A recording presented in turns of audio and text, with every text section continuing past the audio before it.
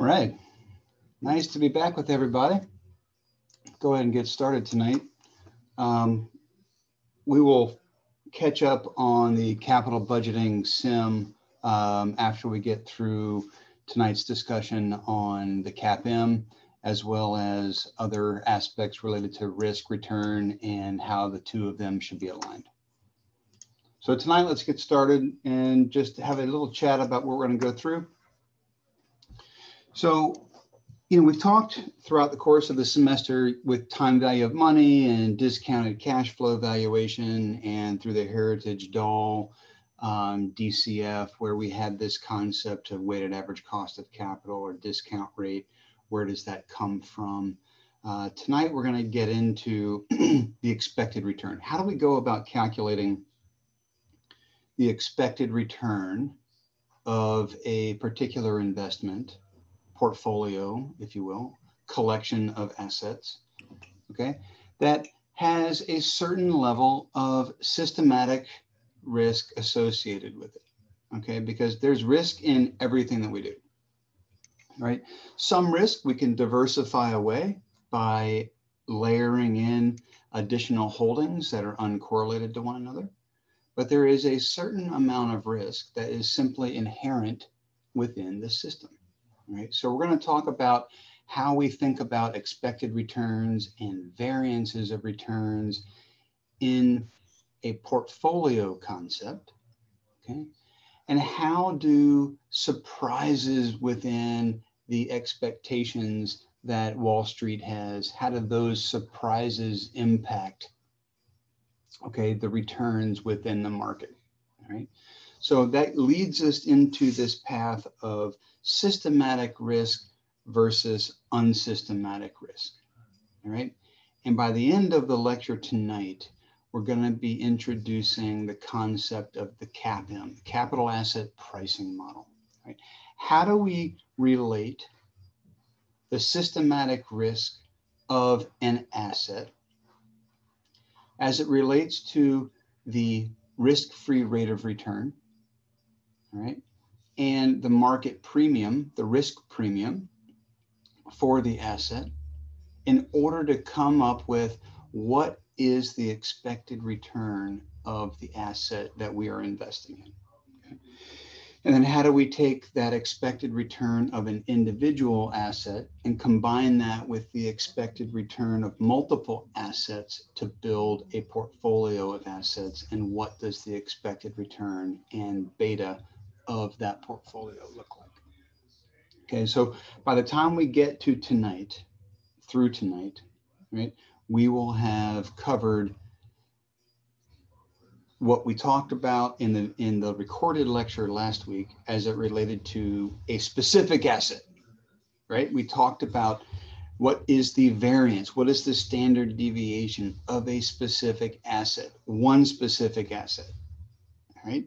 Tonight, we're going to talk about how do we combine multiple assets together to form a portfolio, what the variance of that portfolio is, what the beta of that portfolio is, and then how do we translate that into the security market line and the CAPM, okay? So expected returns, right?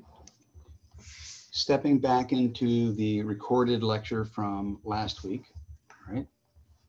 Our expected returns, okay, we can look at from a statistical standpoint, all right? We can go back into the history of the market, right? And we can graph the returns during periods of time. In the case of last week, it was over an annual period, a holding period of 1 year. And we can see what the average return was, what the mean was. We can calculate what the difference between each individual year and the mean was. We can determine then what the variance is, okay, sigma squared. And then we can take the square root of the variance to get to our standard deviation to give us an idea of what the volatility is, okay, the dispersion around the mean of the returns, okay? Nobody has a crystal ball, but we use historical patterns in the market to help us better understand what the future might look like, okay? So expected returns are based upon those probabilities of possible outcomes, right? So within the large cap space, the average return was about a 7%, and the standard deviation, I believe, was somewhere in the neighborhood of a 16. Okay, so based upon that, it gives us an idea of that 68% of the possible / probable outcomes of the returns within the market, okay, are going to fall between 7% and ±1 standard deviation.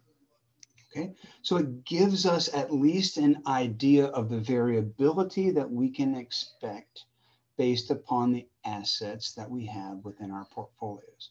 So expected returns are based upon those probabilities of the possible outcomes that are going to exist. Okay. So when we think about it in terms of that context, all right, we're saying, all right, that the expected means the average if the process is repeated many times. We expect that we should receive the average return of the market if the market is repeatable and is consistent over a long enough period of time.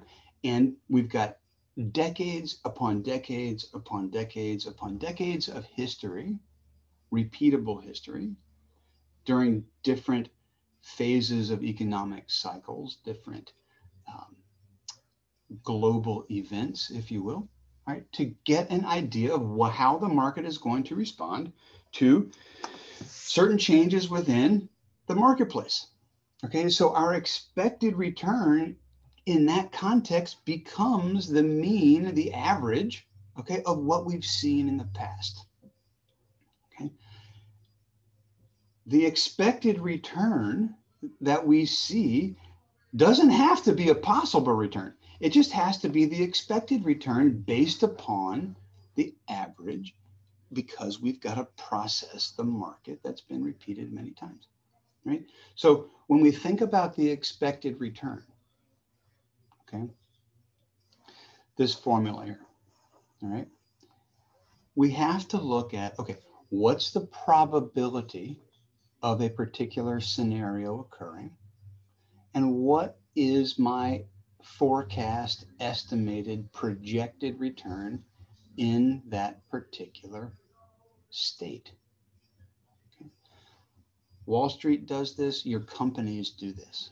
Okay, when they're evaluating projects, okay, we're looking at different states of the project, right? So in this case, we've got 3 different states. We have a boom case or best case, we have a normal case, base case, and we have a recessionary / bear case. Okay, your companies do this. This is how they go about determining the viability of the projects that they're looking at and how they can most wisely allocate their capital. So in this case, we've got 3 different states that these 2 particular stocks are going to find themselves in, right? We have probabilities around each of these states occurring. Okay, your companies employ teams of people to come up with the most realistic probabilities of the different states of existence. Okay, so in this scenario, we've got stock C and stock T with their expected returns. Okay, and we have probabilities for each of the 3 different economic states. So if the boom case or the bull case is 30% probability and the normal base case is a 50% probability, okay, then our recessionary or bear case / worst case scenario has got to be the difference between 0.8 and 1. So the probability of the recessionary case is 0.2, because all the probabilities have to add up to 1. If there's only 3 possible states of existence that you're evaluating, right, then there has to be a 100% chance that one of these 3 states is going to occur, right? And so if the probabilities are 0.3 and 0.5, like this example is, then the bear case has to be the difference between the sum of the boom, the bull, and the normal, okay, and 1. Right? So the probability of the recessionary case is 20%. Okay, so 50% probability of a normal, 30% probability of a boom, and 20% probability of a bear case. And then we have projected returns in each of these cases. So the expected return, all right, of stock C across all three states is simply the sum product of the probability and the expected return. Okay, so the expected return of stock C is 30% probability of a 15% return, plus 50% probability of a 10% return, plus a 20% probability of a 2% return.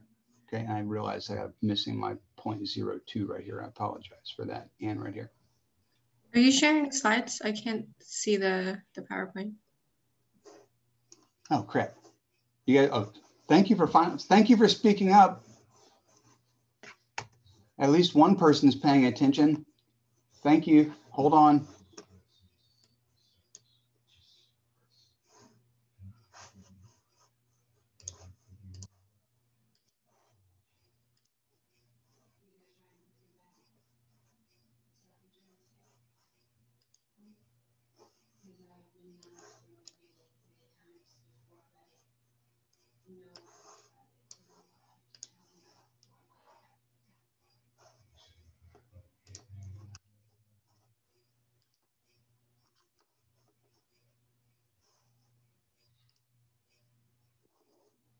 You guys see that now? Yes, now I can see it. Yes. Okay. Somebody speak up a little bit sooner next time. Sorry about that. All right. So we're talking about this here. Okay. So here's the slide representation of what I was just referring to. So the expected return, okay, is equal to the probability of a particular state occurring times the expected return within that given state. And it's the sum product of all of the different states that might exist. Okay. So when we get to stock C and stock T, all right, we have different probabilities of each of the three states occurring. So 30% of a boom, 50% of a normal, and then the difference between one and the sum of those has to be the recessionary case because the sum of the probabilities must equal 100%. Therefore, the probability of the bear case, recessionary case must be 20%. Okay, we can calculate what the expected return of stock C and stock T look like by simply taking 30% times 15% and adding it to 50% times 10% and adding it to 20% times 2%. And when we do that for each individual holding, we can see that the expected return of stock C, okay, based upon the three different states that the stock might find itself within is 9.9%. And that of stock T is 17.7%. Okay, so when we think of risk and return, okay, and we've talked about this before. Okay, sorry, I just opened the chat room. All right, we've talked about this before, that you should always be rewarded for the commensurate level of risk that you're taking. Okay, so if you think about stock C and stock T with a 9.9% expected return for C and a 17.7% return for stock T, which stock do you think carries the most risk? And you can hit the chat room. Okay, which stock do you think carries the most risk, C or T? And we'll come back to it in just a second. Okay. So when we go back to the concept of risk and return, right? The more variability, volatility, okay, distribution around the mean, okay, we should expect higher returns some years, but we should also expect to see lower returns in other years, okay? The broader that distribution is, okay, the more variance we have, the broader our standard deviation is, okay, and the more volatile that our stocks are. Okay, so if we have a higher volatility, a higher standard deviation, okay, then we should also expect a higher reward, a higher return, because we're willing to take more risk. If our standard deviation is higher, it says we're taking more risk, and therefore, if we're taking more risk, we should be rewarded at a higher level than if we were otherwise not taking that level of risk. So just like we spoke last week, okay, on the recorded lecture about how to go about calculating the variance, okay, which is the sum of the squares, right? The difference between the individual discrete annual return and the average return squared, and the sum of all of those. Okay, we can now look at the variance and standard deviation for a portfolio or for different states of an individual holding. Okay, so we're simply building upon what was discussed in last week's lecture. Okay, and instead of it simply being one state of existence, now we're adding multiple states of probabilities or possibilities.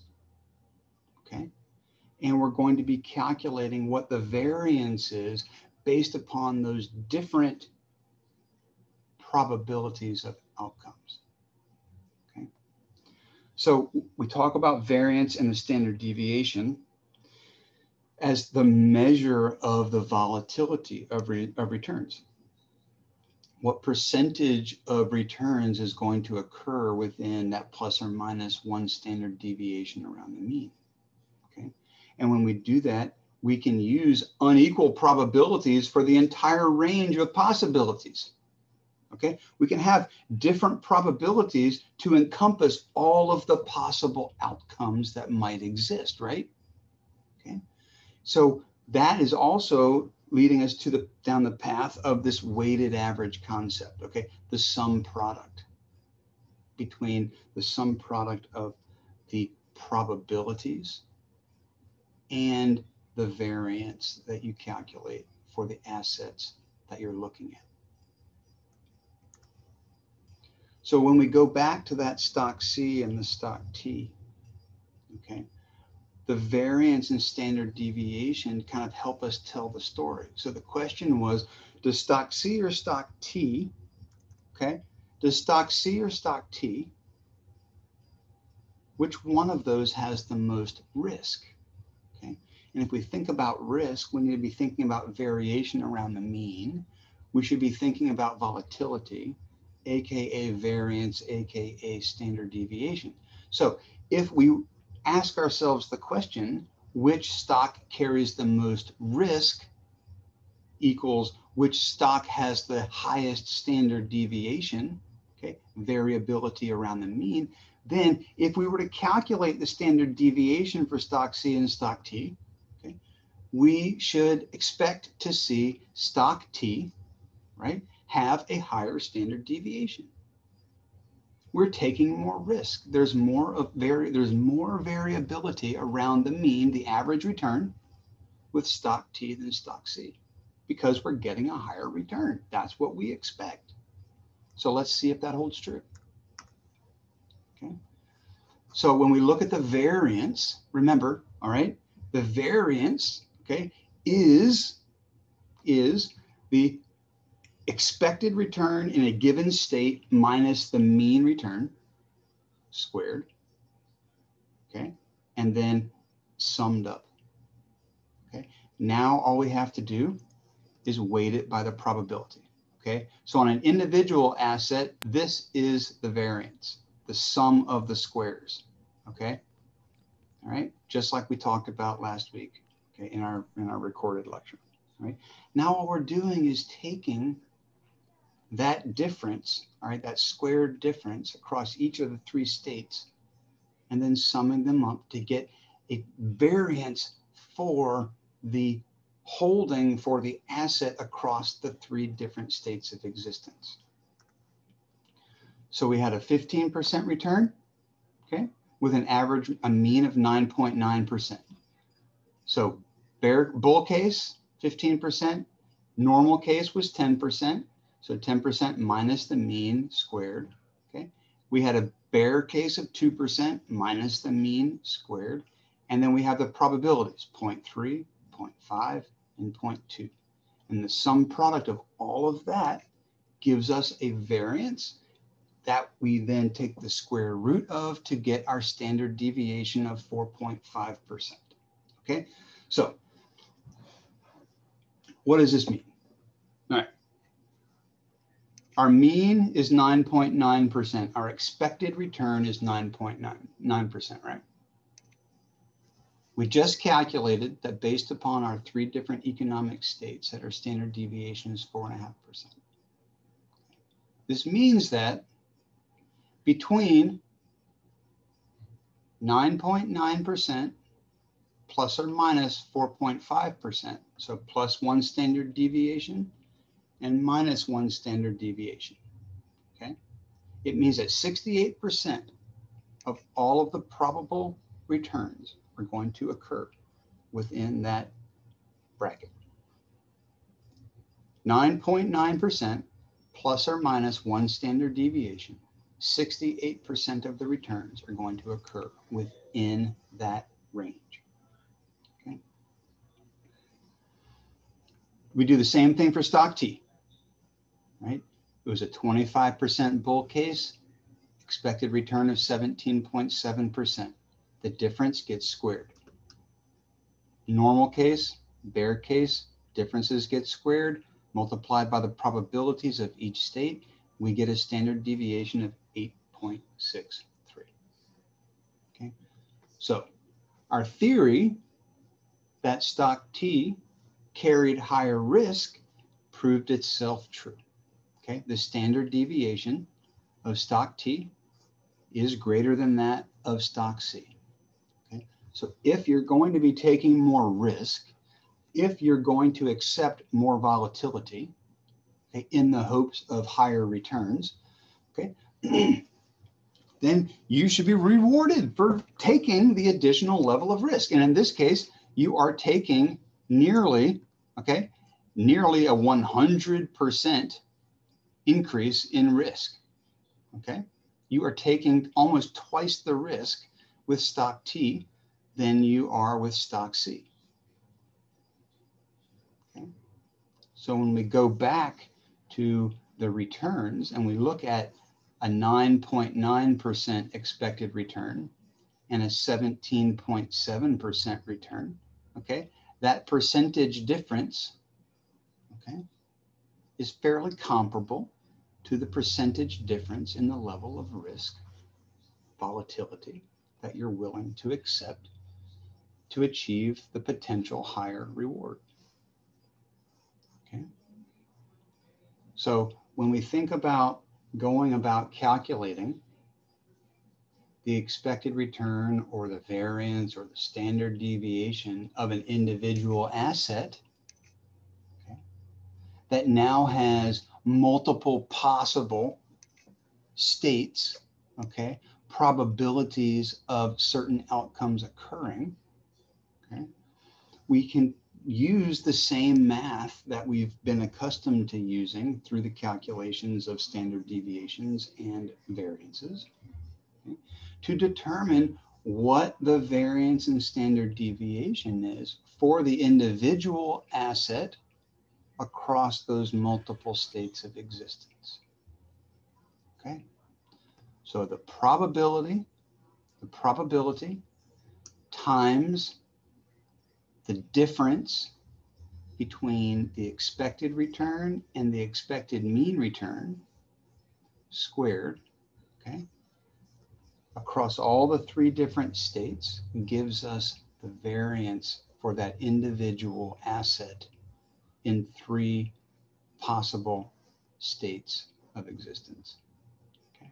And the point being is that you've got a 9.9% expected mean return compared to a 17.7% expected mean return, and the variance in the standard deviations for each one of them, okay, are in line with you're taking more risk, you're getting a higher return for the risk that you're taking. Okay. Right. So we can move this to Excel if you'd like to, but in general, what I'd like to do is I'm just going to throw this up on Moodle, and I'd like for you guys to go in and just use this as one of your practice problems by looking at calculating what's the expected return, what's the variance, and what's the standard deviation of this ABC company within this example here. Okay, so expected return, probability times return for each of the 4 states, everything gets added up. Okay, that becomes your expected mean return for ABC Incorporated. Okay, what is the variance? Right, and if you want, we can go to Excel. So if you want to do this in Excel right now, we can go and do it. Just hit the chat room if you'd like for me to do this. The variance, each individual state's return minus the expected return. Yes, please. Okay. All right, let's do it. I love math. All right, let me fire up. I want to fire up Excel real quick here.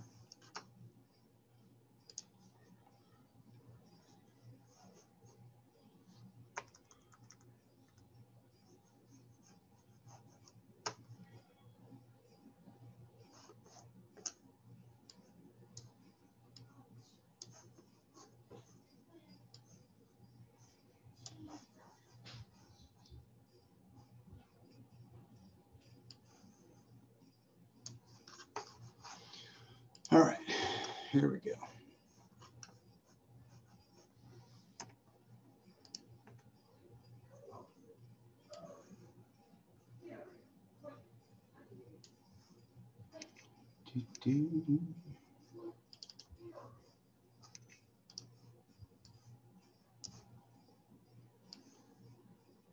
All right.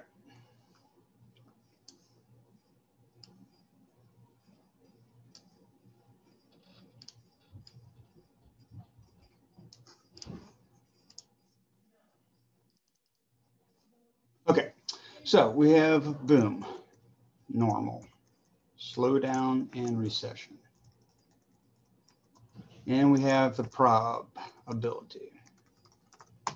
Okay, 0.25, 0.5, 0.15, and 0.1. And we have the expected returns.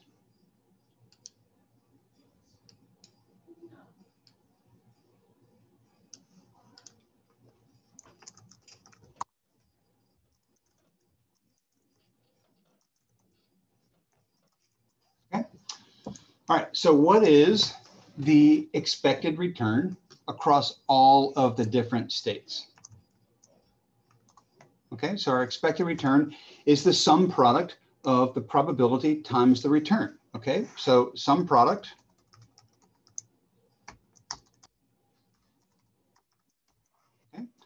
of the probabilities times the returns.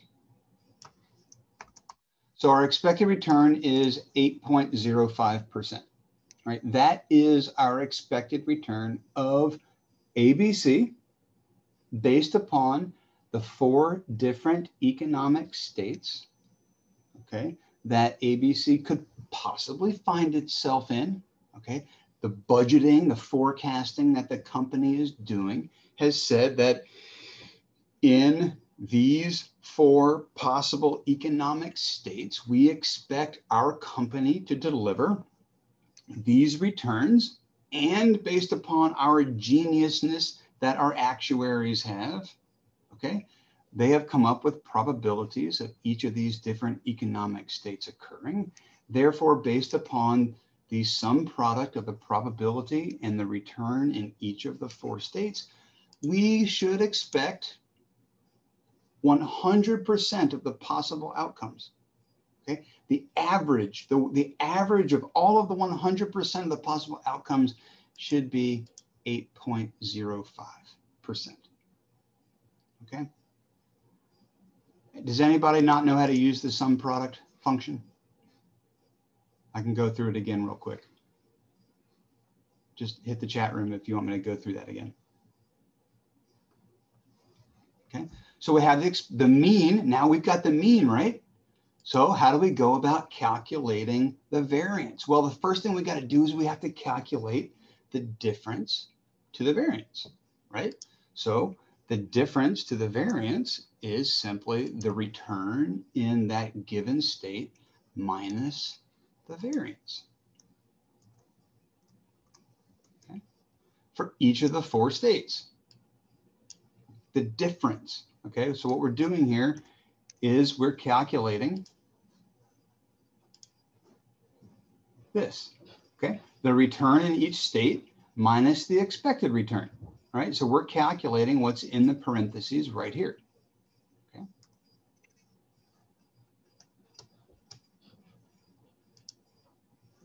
Okay. So the difference to mean. Now we square it.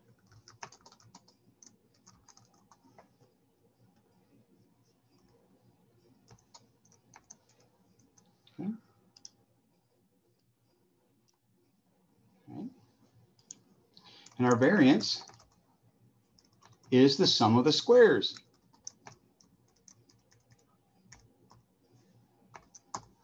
Okay. So if we know that our variance is the sum of the squares, which is what we just calculated, we can now calculate the standard deviation as the square root of the variance. Okay. So now we know that the variance, okay, when we take the square root of the variance, we can get the standard deviation, and now we can tell the variability. What's the variability of all possible outcomes? Okay, so the average is 8.05%. That's our expected return. But we have a standard deviation, excuse me, of 13.7%. Okay, so 68% of all the possible outcomes in terms of returns for ABC Inc. are going to fall between 8.05% plus or minus 1 standard deviation, or 8.05% plus 13.7% and 8.05% minus 13.7%. Okay, so it tells us, gives us an idea of the variability of the returns of this particular company. Okay, are there any questions on how we went about doing this?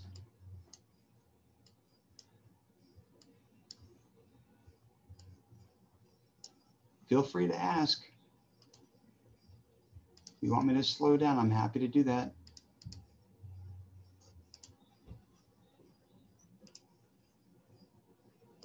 Okay, no questions. All right, everybody's got it. Okay, so 68% of all the possible outcomes in a normal distribution, okay, we're not talking about any sort of, bleptokurtic or, platykurtic type kurtosis environment. It's a normal distribution around the mean. 8.05% plus or minus 1 standard deviation gives you 68% of all the possible outcomes of the returns that relate to ABC Inc. Okay.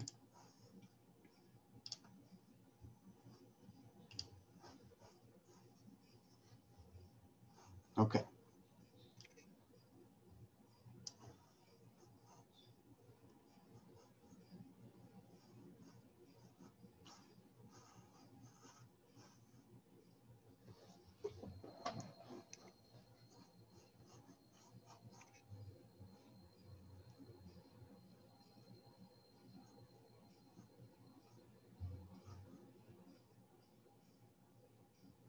Okay.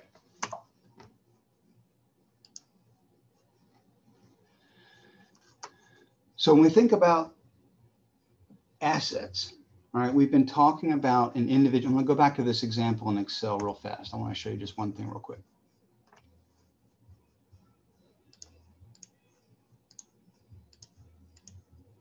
Okay, so when we take the difference to the mean, okay, we then square the difference, okay, for each one of the different states of economic existence, okay? And then we have to sum up each one of them, okay? And I made one critical mistake here when I did it, okay? As my brain was going, I forgot to weight everything. So not only when we're talking about the different states, right? We have to weight each of the returns to calculate the mean, okay? We also have to weight each one of the squares based upon the probability that each one of those squares represents across each of the 4 economic states, okay? So again, even in this, we have to weight this final square the difference, okay? So when we do that, times the probability, okay? And we sum everything up, okay? We can see that the weighting is crucial, okay, to the final answer that we get, all right? So the probability not only factors into the expected return, which we just calculated, okay, which factors into the square of the difference between the expected return and the expected return of the portfolio, okay, as a whole, but it also plays into the actual probability of that variance occurring. So we have to continue using the probability to the very, very end. Okay, so I apologize for not taking it that one step further. Okay, so we have to weight the variances, okay, and then sum the weighted variances to get to the final standard deviation within the ABC example here. Okay. Does anybody want me to go back through that one more time?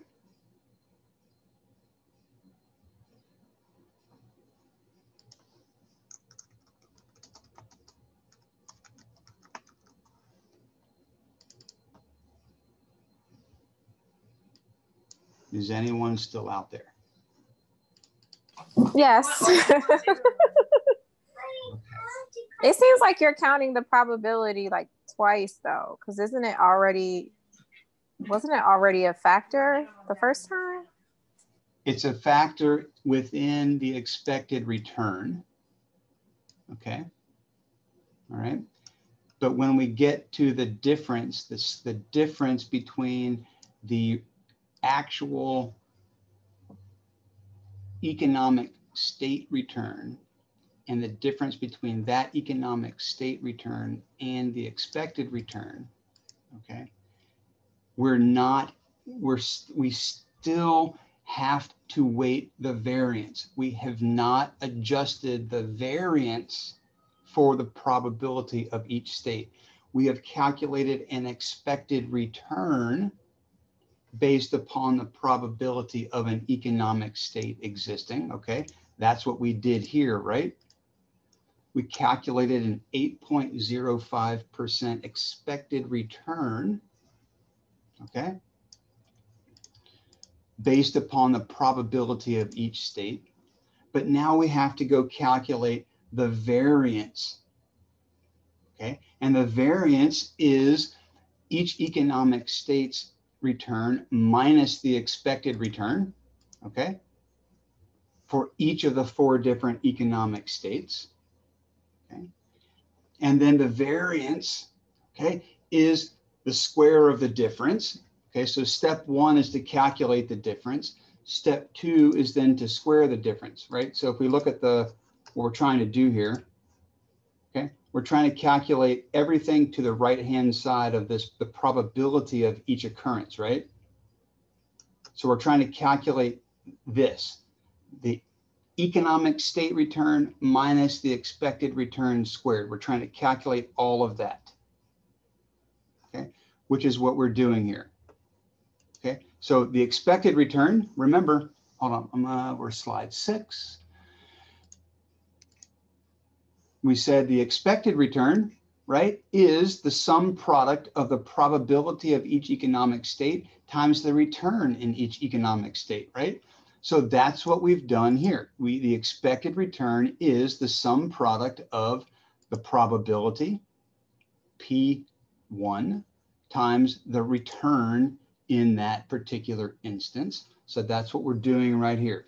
So probability times return plus probability times return plus probability times return plus probability times return gives us the expected return. So this expected return, okay, ER, is what we just calculated, probability times return.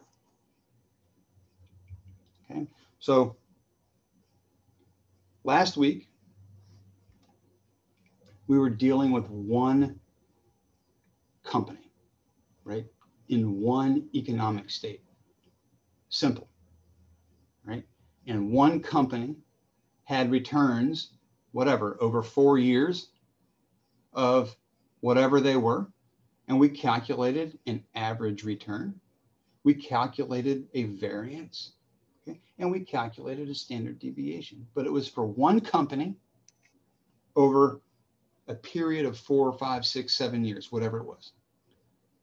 But now we're saying, all right, we're going to take that same company and we're going to project what the expected returns might look like based upon different economic states and different expected returns within each of those given economic states.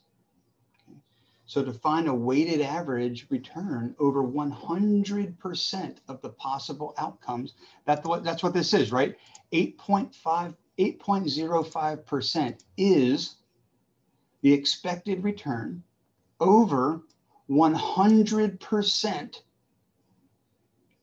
of all of the probable / possible outcomes that could exist for this company. Does that make sense?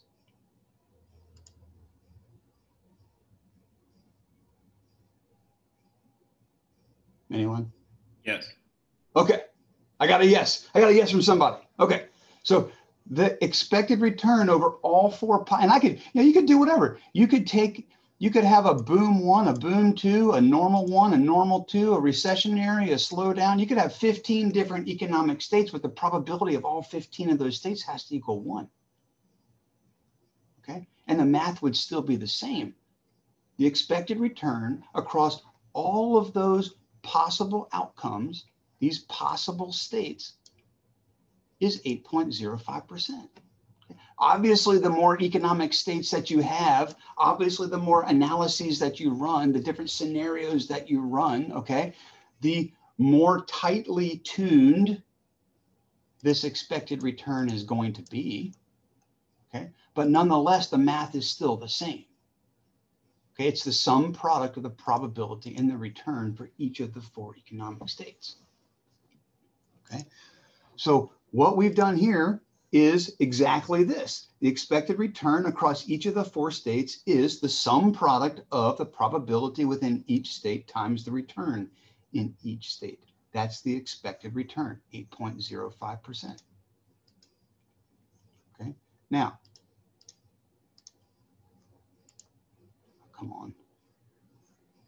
Now what we're saying is,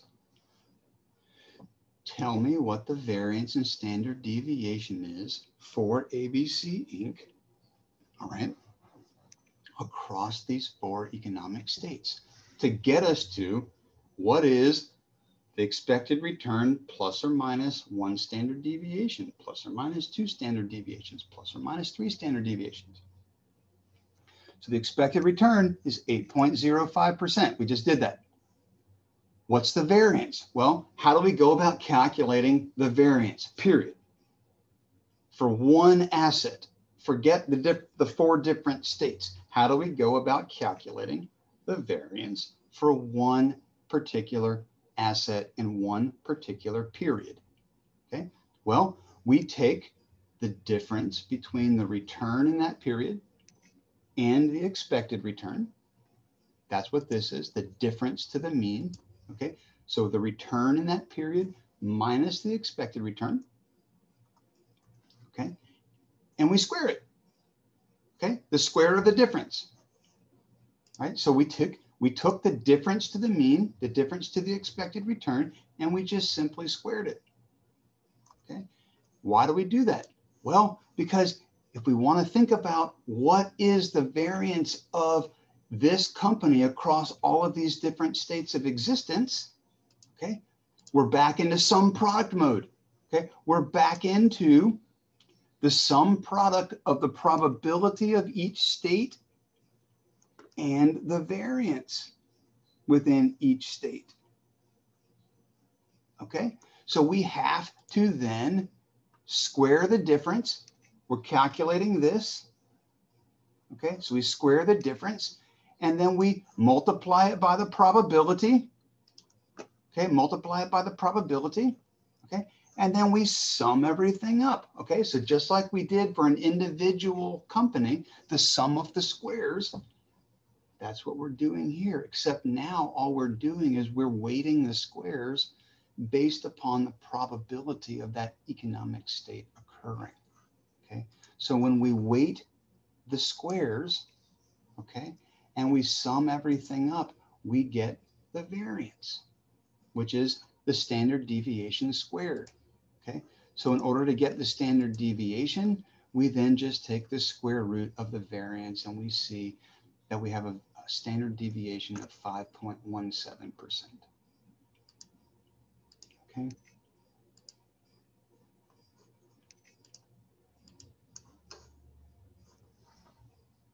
Questions about that?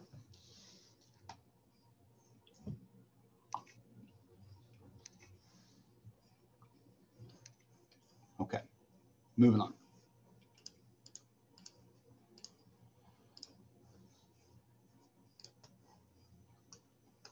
Okay, so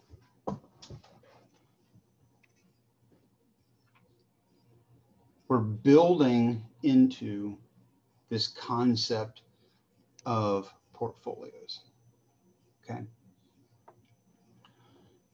So during last week's lecture, we were talking about one specific entity, all right? One specific asset, all right?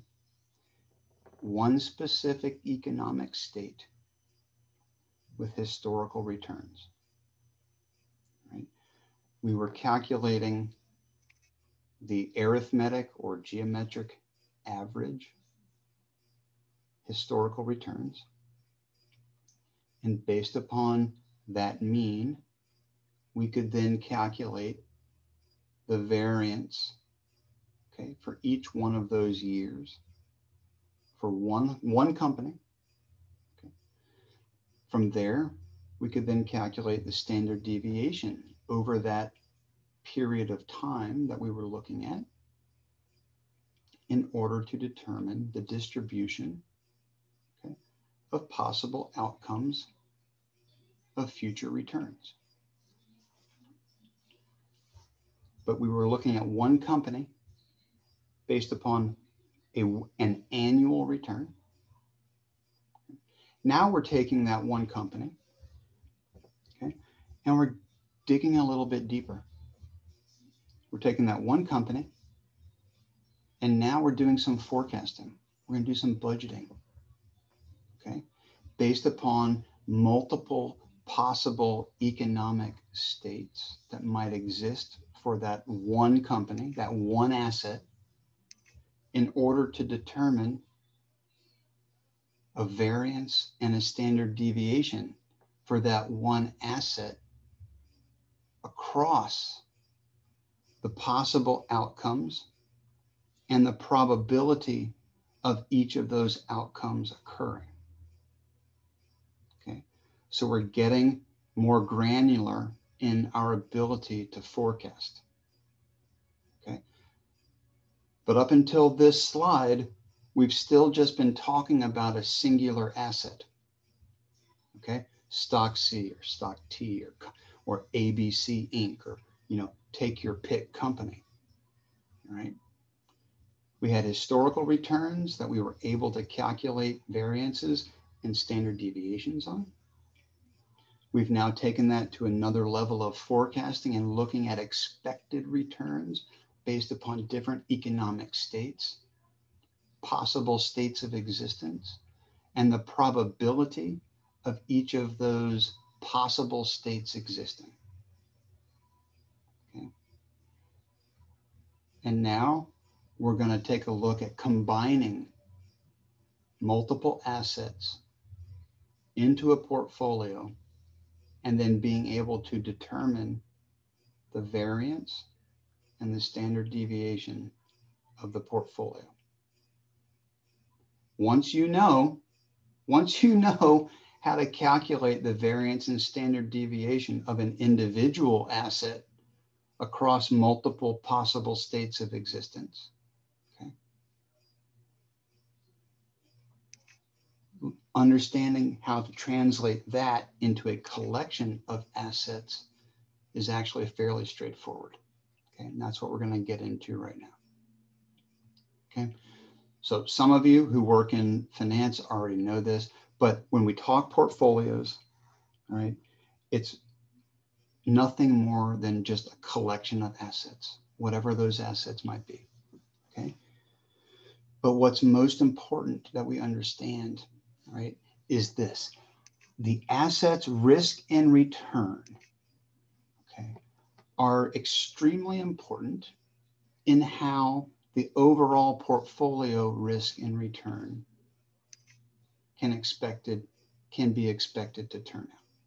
Okay, so when I design portfolios for clients, like I just did one the other day on one of my larger clients, I look at standard deviations, expected returns, alpha, beta that we'll talk about here later in this segment, okay? Sharp ratios, things like that. But I look at the standard deviations to see if what I'm getting on the return side is commensurate with the level of risk that I'm taking or that I'm asking my clients to take. So when we think about the risk return trade-off within a portfolio, okay, it's measured by the portfolio's expected return and standard deviation, okay? Just like it is with the individual assets. So everything we've done from talking about stock C or stock T or ABC Inc., all the math that we just worked through in terms of calculating standard deviation and variances and expected returns, all of that can now be done at the portfolio level, just as we did with those individual assets that we just went through. Okay. So we have another weighting, Morgan, we have another weighting that we now have to consider. Okay. No. Another weighting, another multiplication. Okay. So suppose in this example, okay, we've got 15 grand that we're going to put in the market, right? And we've just bought 4 positions within the portfolio. 2,000 of Citi, 3,000 of Coca-Cola, 4,000 of Intel, 6,000 of BP, right? How much does each one of these holdings represent within the portfolio, all right? You are all smart people. I do not need to teach you how to calculate the weighting of this. You can do it quickly in your head probably, all right? But just for grins, Citi, $2,000 of Citi divided by $15,000 total gives you 13.3%. That's how much of the overall portfolio Citi represents, okay? And then you do that for each of the other 3 holdings, right? Obviously, the sum of all of this equals 100%, okay? So we now have a weighting for each of the individual assets that we have within the portfolio, okay? So if we thought about expected returns for an individual asset, okay, then what's the expected return of the portfolio? The expected return of the portfolio is nothing more than the sum product, okay, of the weighting of each holding and the expected return of each holding, okay?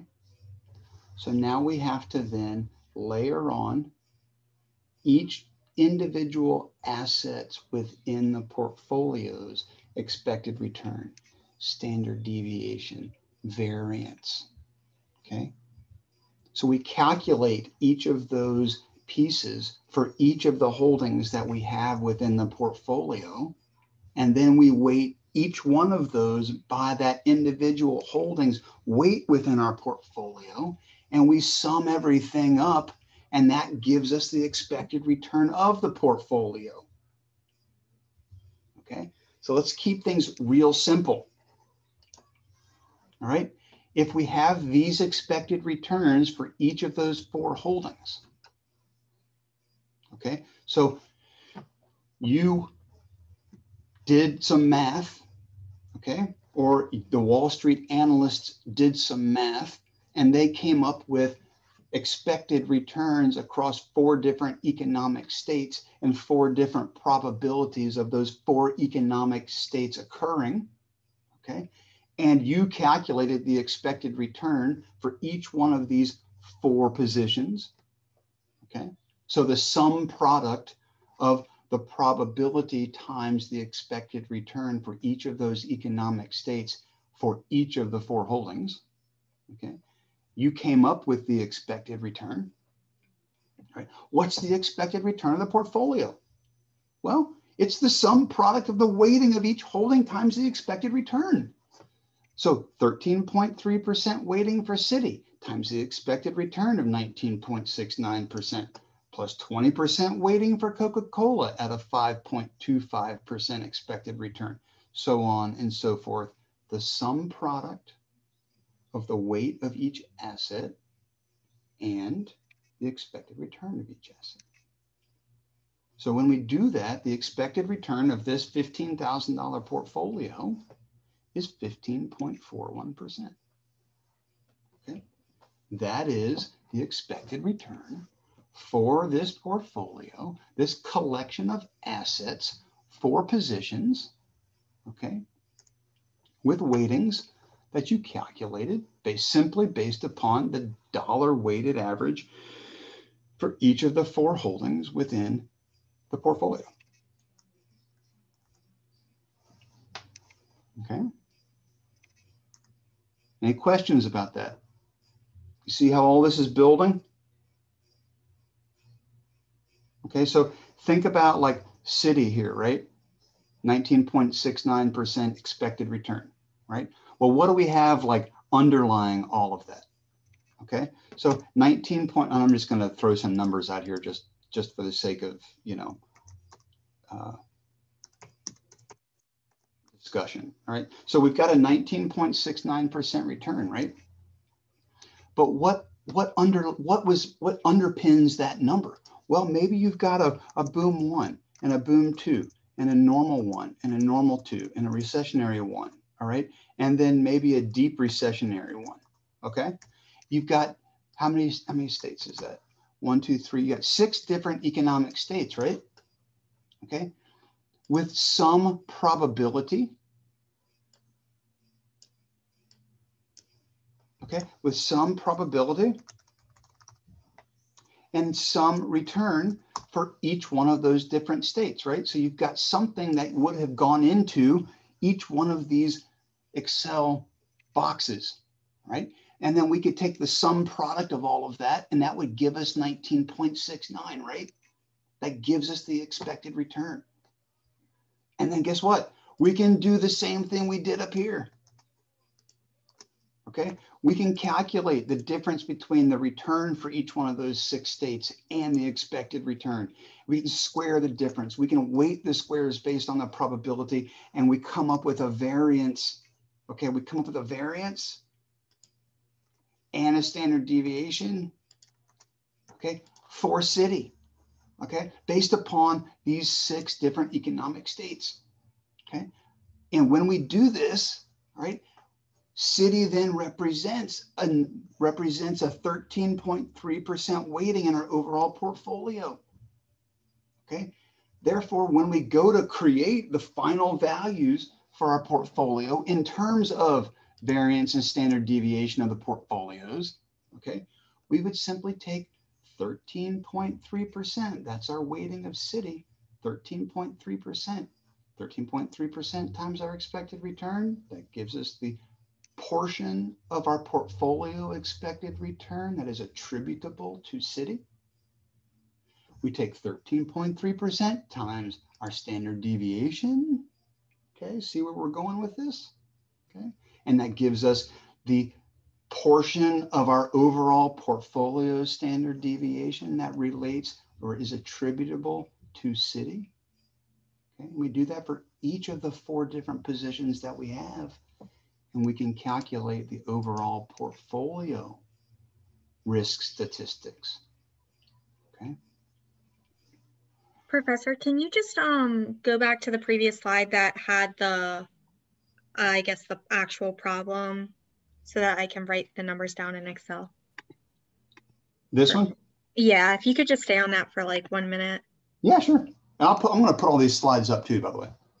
Yeah, I'm just putting it in Excel so that I remember how to actually solve it. So. Yeah. And once you build, like this is the beauty, like once you, in Excel, right? Once you build this, right, for one company, obviously, so long as each of the companies that you're going to be evaluating has the same number of economic states, right? All you really have to do at that point is just update the probabilities and the expected returns, and everything else gets done for you, and bam, you're done. So you do it once, and no matter how many different holdings that you've got, the future work that you have to do is minimized.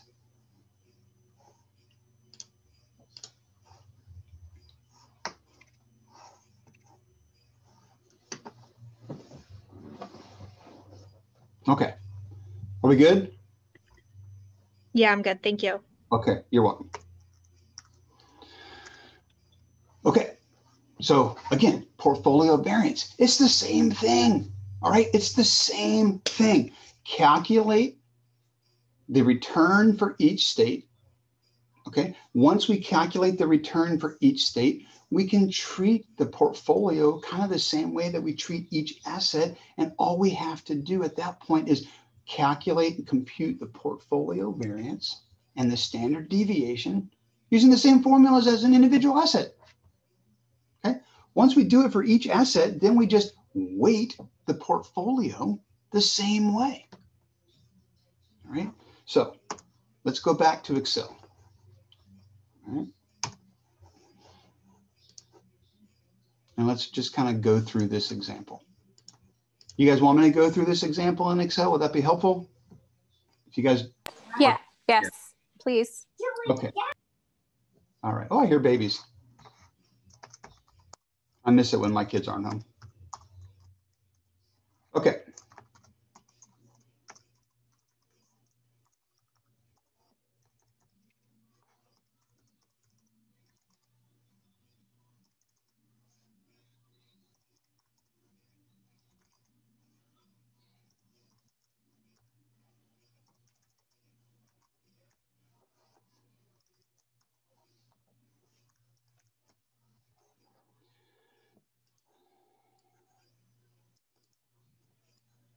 All right.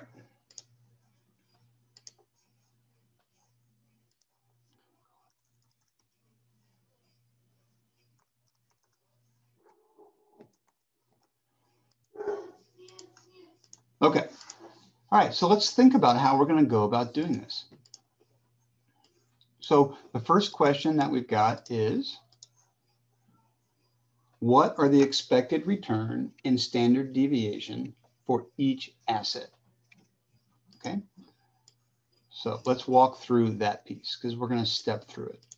Okay. So for each asset, all right, the expected return. Right. So the expected return, okay, for asset A is equal to, right, the sum product of the probability times the expected return for each of the economic states. Okay. And if you don't understand how to use the sum product function, it is one of the best functions ever to exist within Excel. Okay. Okay. So we have a 6% expected return, okay, for company A. What is it for company B? The sum product of the probabilities and the expected returns for each one of the different states. Okay, so those are our expected returns. All right. All right. Now, this is where usually I will start breaking it down by individual assets at this point. All right, because at this point, I want to start knowing, okay, on an individual component of my portfolio basis, I want to start knowing what the variances and standard deviations are. So at this point, I will typically start breaking this out into individual holdings. So what I'm going to do is just put A here, okay? And I'm going to bring my expected return down, okay? And I'm going to set that equal to 6%, okay? And now what I want to know is boom and bust, okay? What is my difference to mean? Okay, so I'm going to start calculating I'm going to work on calculating the variance, right? So the first thing is I need to know the difference to the expected return, or if you would like for me to be more clear, the difference to the expected return. Okay, so my difference to the expected return, right, is equal to, okay, the 30% minus my expected return. Okay, and I'll do the same thing for the bust. Okay, so now I have the difference, right? Okay, between the two. Okay, and now what I have to do is we have to calculate. What do we have to calculate next? Anybody remember?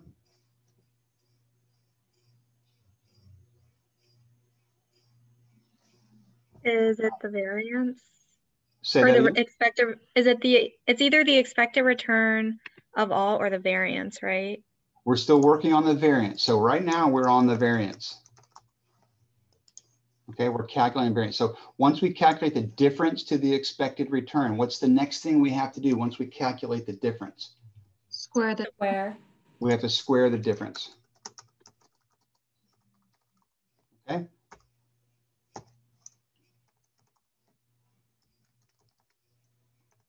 Right? And our variance is, do we stop here or what do we have to do next? sum the square differences.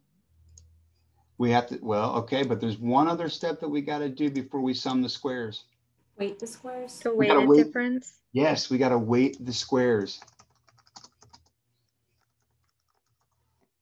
Okay, so we have to weight this based upon the probability, right? Okay, so now the variance is the sum of the weighted squares. And the standard deviation is the square root of the variance.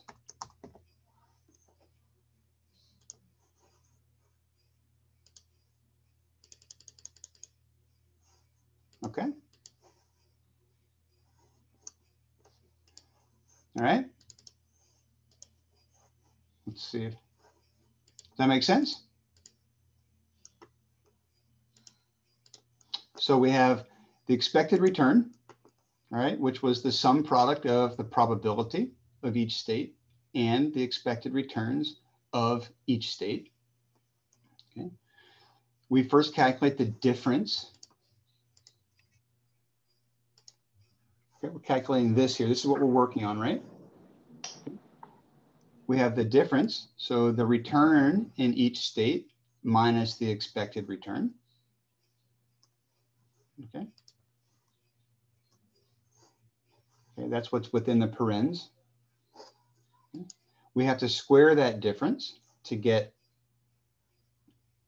the rest of the product here. Okay. And then we have to weight the squares based upon the probability of each economic state with the P within each state. So N is 2. So from I equals 1 to 2, there's only 2 states. Okay. So we have the weighted boom, we have the weighted bust, and then we sum everything up. Okay. We sum everything up. Okay. That gives us our variance. And then the square root of the variance, right, gives us the standard deviation for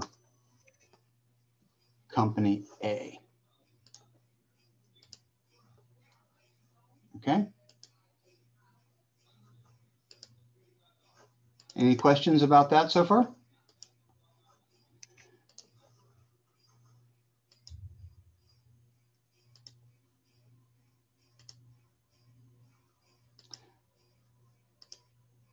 Okay. All right, so that's for company A. Now I'm just going to kind of copy a bunch of stuff so I don't have to redo it. And I'm going to come down here for company B.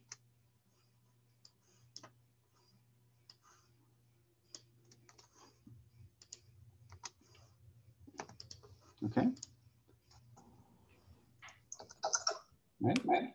So the expected return for company B was 13%. Okay. The difference was -5 minus 13. Oops, botched that up. Function F4, thank you. Okay. We now have the square of the difference. Okay. So -5 minus the expected return, and then -25 or +25 minus the expected return. So that's the difference to the expected return. Okay. We square the difference. Okay. We weight the squares.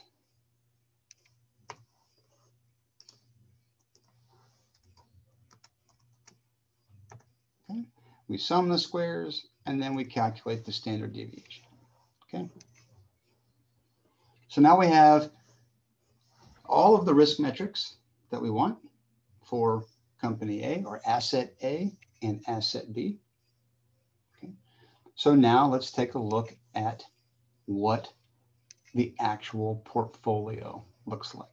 Okay, so we've got the expected return for each asset, and we've got the standard deviation for each asset, right? We've got everything that we need.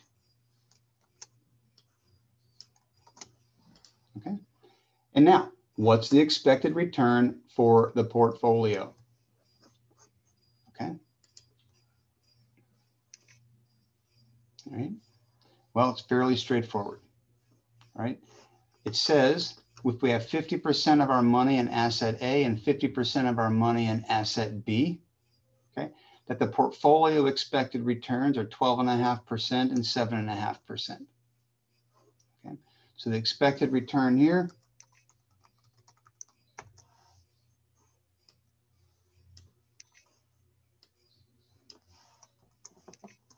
okay, is 9.5%. Okay. All right. So what is the standard deviation for the portfolio? Well, quite frankly, since you've got 50% of your money in asset A, you know the other 50%'s got to be in asset B, then you know that the standard deviation of the portfolio has got to be the weighting of each of the assets times the standard deviation for each of those assets. So the standard deviation of the portfolio, okay, is nothing more than the 50% weighting that you're given times the standard deviation of asset A plus the 50% weighting times the standard deviation of asset B. So the weighting, the standard deviation, the weighting of the standard deviation within the portfolio is 10.5%. So that is the portfolio standard deviation.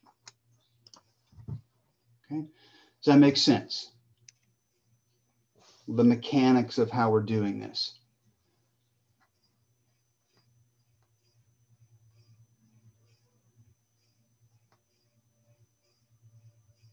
Yes? Anyone? Yes, it makes sense. Okay, all right, yay.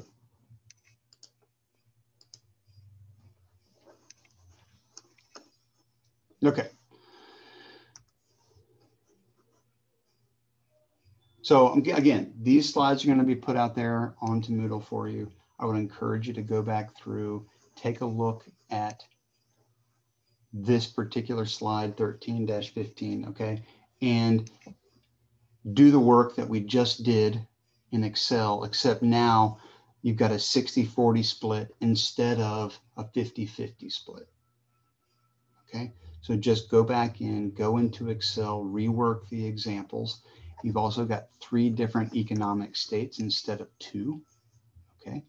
So it's slightly more complicated, but once you've done it for one asset, you've done it for the second asset, all right? So just, if you put everything into Excel the right way the first time, it's usually just a very simple copy paste, okay? But work this problem, okay? Because on the final exam, you're gonna have to go through and you're gonna have to wind up calculating variances and standard deviations of individual assets, okay? Individual assets with multiple economic states, and then portfolios with multiple assets with multiple economic states, okay? Everything just builds kind of on top of each other. But once you understand the basic mechanics of an individual asset, you can easily translate that to a portfolio of thousands of assets simply based upon those assets weighting within the portfolio. Okay, so work this problem on your own in Excel as practice. All right.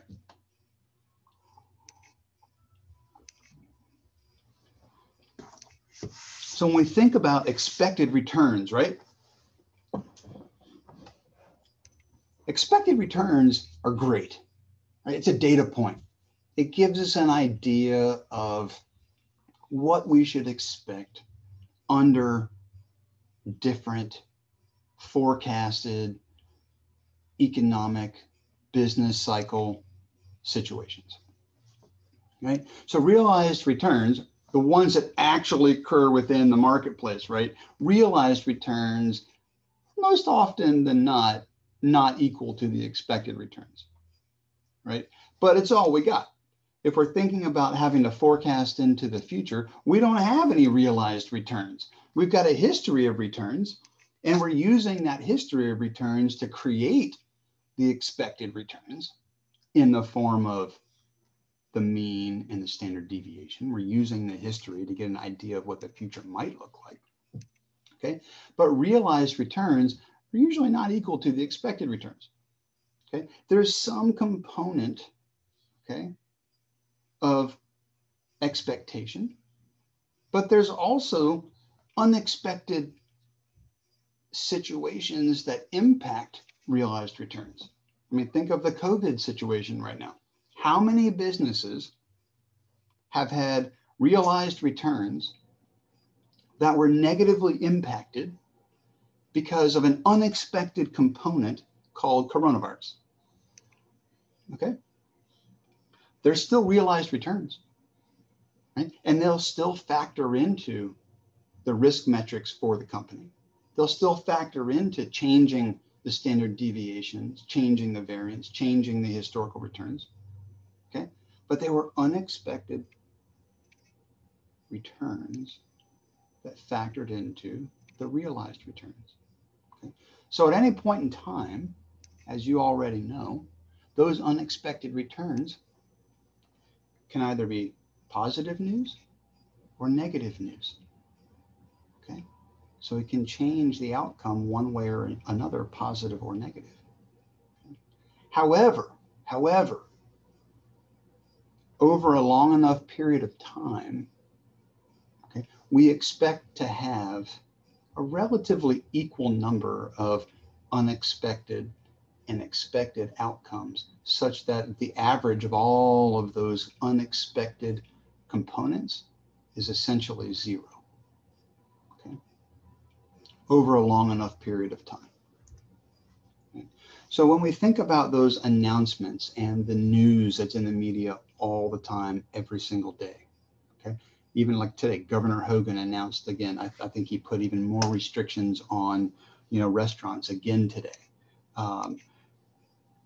Those announcements can contain positive and negative sentiment. Okay, today was probably negative. 2, 3, 4 months down the road, when things open back up again, that's going to be a positive shock to the system. Okay. But it's that surprise component, right? It's what Wall Street is not factoring in. It's what they don't see. It's what they're not expecting. Okay, that is what will impact the stock's price and its return. Okay, because if we believe in efficient markets, okay, if we believe that all of the information that we have, okay, is available to the public, okay, then the price of the stock within the marketplace, the price of the asset within the marketplace, okay, should be easily determined. Okay, but it's when we get those unexpected announcements, those surprises, that's what creates the volatility in an asset's price that it's traded at within the market. Okay, so the efficient market theory is based upon, okay, the fact that we as investors, we're trading based upon the unexpected portion of the announcements. Otherwise, what's the point in trading? Okay, if there's no ability to generate returns, okay, then why even bother trading? So the easier it is to trade on the surprises, okay, the more efficient the market should be in those circumstances. Okay, that's why we do the research. The only reason why the markets exist is because we've got, as a society, a global financial community, everyone is doing research, coming up with more information, new forecasts, new product developments, new launches. Okay, they're creating these surprises for all of the companies that are being traded within the financial system. Okay, so the efficient markets involve random price changes simply because we can't predict what's going to happen tomorrow. Okay, we can't predict those surprises that are going to come out tomorrow. Okay, we talked about how in a truly 100% efficient market, on the day that a pharmaceutical company, whatever, call it Pfizer, right, announced their coronavirus vaccine, that in a truly efficient market with no emotional behavior whatsoever, that the price of Pfizer should have made a step change up to its new normal. Because now all of that new information is in the market, and that stock price should have reacted perfectly efficiently, and the stock price should have made a vertical jump to its new efficient price and then flattened out completely. But we know that's not what happened. Okay, we know that there was euphoria in the market. We know that there was an emotional connection to getting a vaccine for the coronavirus. And what happened to the Pfizer stock price? It overshot its balanced price. Okay, and it has since retreated a little bit. And eventually, at some point in time, will revert back to its new normal with the new information fairly and efficiently priced into the market. Okay. So when we think of diversification and we think of risk, okay, we have to think of two different types of risk that exist. The first type of risk is the systematic risk. What risk is inherent within the system, okay, that impacts a large number of assets? Okay, what can be consistent within the economy that no matter if you're in telecommunications or pharmaceuticals or industrials, okay, that a systematic change, okay, presents a risk to everybody's business. Okay, so this type of risk is non-diversifiable. This is simply the risk that exists because you choose to be in the market. Okay. Now, some industries are less volatile to systematic risk are more insulated to systematic risk. Okay? But nonetheless, there are risks that exist across every single sector within the market. And no matter what you do, you cannot diversify away 100% of the systematic risk. It's impossible. Okay? And this type of risk relates to things like GDP. Okay? This year, we're going to get hit on GDP because of the coronavirus. Right? That's going to have significant impacts across a broad spectrum of asset classes. It is a risk that is inherent within the system. Okay? Inflation, interest rates, okay? All of these things affect multiple sectors, not just one. Okay? Interest rates impact telecommunications because of their borrowing as it relates to building new telecommunications infrastructure. Right? Impacts pharmaceutical companies borrowing, okay, to help fund research and development. Okay? So GDP, inflation, interest rates, other risks that are inherent across the entire system are risks that we cannot diversify away. Market risk. Okay? So remember, systematic risk is non-diversifiable. The second risk component is unsystematic risk. Right? These are risks that impact a limited number of assets. Unique risks, asset-specific risks. Again, pharmaceutical industry, right, has to deal with FDA regulatory approvals.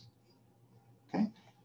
Verizon doesn't have to deal with regulatory approval from the FDA, maybe the FTC, but not the FDA. Okay? So there are risks that are unique to specific asset classes. Right? Labor strikes, part shortages within the automobile industry, okay, things that impact a particular asset class or industry sector. Okay? We can diversify some of that out by simply building portfolios that are well-rounded and well-balanced. Okay? We can diversify out a lot of the unsystematic risk simply by having additional holdings within our portfolio that might move in opposite directions, okay, when a labor strike happens. You might be down or be losing money on your automobile holdings, okay? But what's an industry sector that actually might be up if there's a labor strike? Anybody got an idea? If people aren't going to work and they're staying home more, what industry might be up? Groceries, food, maybe. I don't know. Yeah, yeah, exactly. Okay, exactly right. Things like Kimberly-Clark, Procter & Gamble. People are using more toothpaste and toilet paper and paper towels because they're at home and not at work. Because if they're at work, then the companies would be buying those things for them. Okay, so you have ways to offset the pluses and the minuses. So we can diversify out some of the unsystematic risk simply based upon the number of holdings. Okay, but what you're going to see here in a couple of slides is that you do get to a point, okay, where you are able to diversify out this unsystematic risk to a point where it becomes almost an asymptote to the systematic risk that's inherent within the portfolio that you have, at which point no amount of additional holdings is going to eliminate further the unsystematic risk. Okay. So when we think about returns, right? So for now until, let me just count the slides here. Everything that we're going to talk about right now, okay, until the end of the lecture, is going to be building upon itself to eventually get us to a magnificent formula called CAPM, the Capital Asset Pricing Model, okay, which gives us a relationship between an individual asset's systematic risk and the reward that you expect to receive for investing within that asset, to then tell us what's the expected return of my asset based upon that systematic portion that exists within that particular asset and portfolio. Again, weighted, you're not going to be able to get away from that. Right? So when we think about total return, right, we're talking about what's my expected return plus what's my unexpected return. Okay? And when we think about, we know what the expected return is, right? We've calculated that. But our unexpected return is the combination of what return is related to the systematic portion and the unsystematic portion, okay? Across all asset classes versus asset specific classes. Okay? So when we think about the total return a different way, okay, we can say the total return is equal to the expected return, okay, plus our systematic portion of the return, plus the unsystematic portion of the return. Okay? So now we've brought in the concept of surprises, okay, to the conversation. We've been talking about expected return for the last 1.5 lectures. And tonight we're going to be having this conversation in further detail around what portion of my total return is now comprised of systematic return and the unsystematic return. So this is where diversification becomes very important. And some of this is not new to you guys, all right? But portfolio diversification, okay, simply means that we're investing in different asset classes or sectors. It doesn't mean we're just holding a bunch of assets, right? So if we buy 50, internet cloud computing companies, okay, we're not diversified, okay? Because we're still within the cloud computing sector, and therefore we're still exposed to the systematic risk and all of the unsystematic risk associated with the cloud computing sector. So just because we hold a bunch of assets doesn't mean we're diversified. The important thing here is that if we're diversified, we are holding assets across several different asset classes or sectors. That is what helps us diversify away the unsystematic risk. Okay, so again, if you own 50 internet stocks, that doesn't mean you're diversified because you're still tied to the internet sector. However, if you own 50 stocks that cover 20 different industries, then you are theoretically diversified, right? So in terms of how does the standard deviation, again, you can't get away from math, not in my class, all right? So how does the number of holdings within a portfolio impact the standard deviation of a portfolio? Okay, and that's what this table is trying to give us an idea about.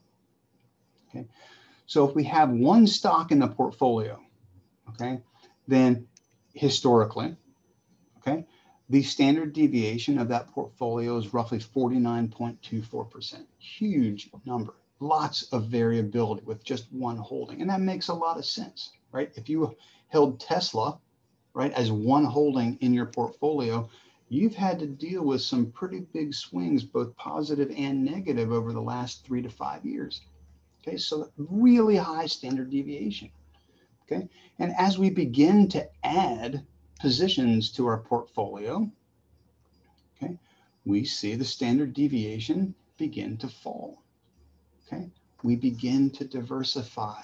We begin to weed out some of that unsystematic risk within our portfolio in order to narrow our variability, to be able to generate more consistent returns. That's what we want. Okay, we need variability, we need volatility, because without volatility we get no reward. So we need some level of volatility, right? But at what point, okay, at what point do we stop getting the benefit of diversification? So where does the standard deviation begin to flatten out? Where does the asymptote begin begin to build. All right. And if you look here, we can see the standard deviation drop off pretty significantly up until the first 10 holdings, right? We go from 49% to 23%. So more than a 50% reduction in volatility. Okay.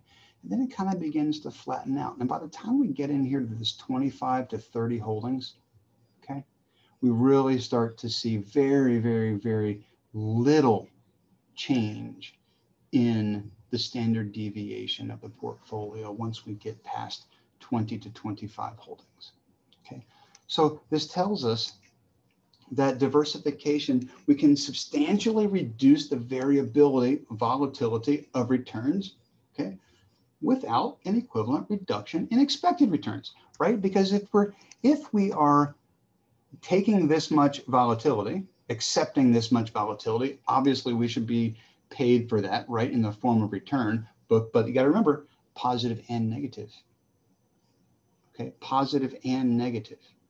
Right. So what we want is we want the ability to generate consistent returns over a period of time, and we see that we can do that in general anywhere from 10 to 30 holdings, depending upon the size of the portfolio. Okay.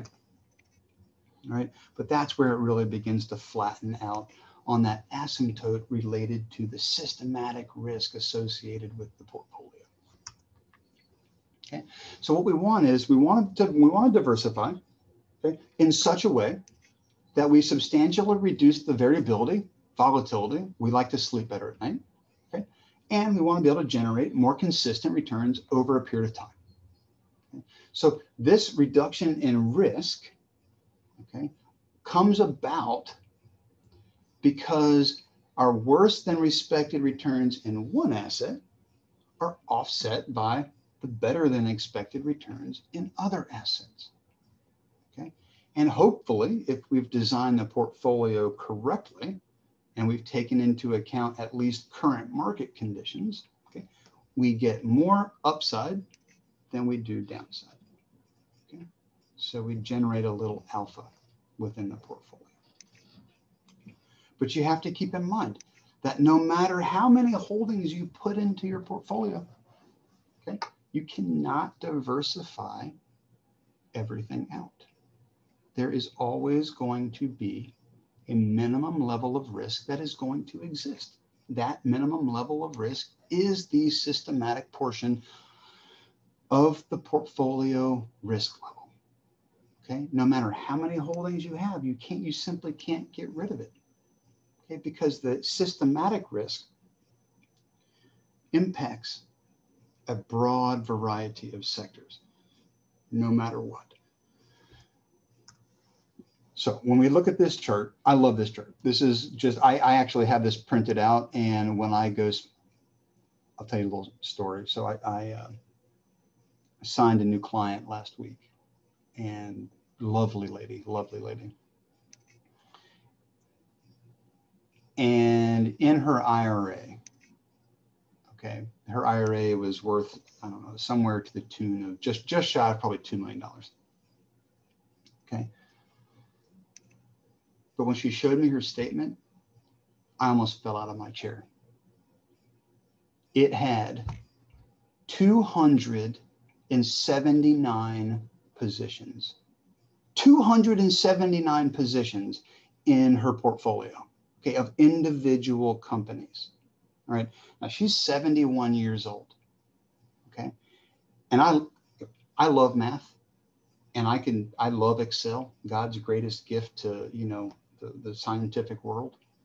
But no one in their right mind can keep track of 279 positions. Okay. And so I used this chart, this figure here, when I was speaking with her. Okay, and I'm having the exact same conversation with her last week that I'm having with you tonight. When we think about volatility, all right, we want some vol, right? We want some vol because vol creates returns. Vol gives us reward. We want some, okay? But we want to be smart about it. We don't want to take unnecessary risks. So we need to diversify to get our risk level down to a point where that risk is consistent and we can generate consistent returns. And so when we take the table we were just looking at and we flip it over here into chart form, we can see, all right, that at some point we begin to hit an asymptote against the systematic, non-diversifiable risk contained within the portfolio, okay? And that sits somewhere around that 25 holding range, okay? So somewhere between 20 and 30, we get, and 20 and higher, we get no incremental benefit for adding holdings. So what we have to be is we have to be very smart about how we diversify within that first 20 to 25 positions, okay? Because once we do that, once we get smart about this, everything else doesn't even matter, okay? I could build a portfolio of 20 holdings, and it could be a $10 million portfolio with only 20 holdings, and it would have the same level of risk, just larger sized positions, okay? So we want to diversify risk out.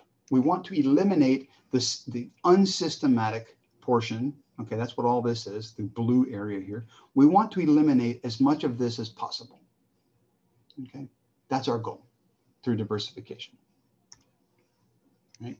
So diversifiable risk, it's that risk which we can diversify out, okay, by combining assets intelligently, by intelligently combining assets into a portfolio. Okay. So the risk that we're getting rid of when we do that is that asset-specific, unsystematic risk. Very, very important there. Okay. All right. So total risk equals systematic risk plus unsystematic risk, right? So the total level of risk that we're taking within a portfolio, right, is equal to that which we cannot diversify and that which we can diversify. So total risk, all right, is equal to the systematic component plus the unsystematic component, right? So stick with me, we're getting there. This is gonna be fun. I think these next 6 slides are some of my most favorite slides to teach on, almost maybe throughout the whole semester, aside from time value of money and discounted cash flow. I love that. All right, so again, total risk, systematic, unsystematic.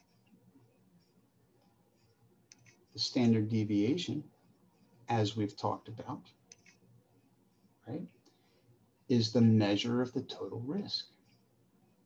How much variability around those average returns are you taking? Are you willing to accept, AKA risk?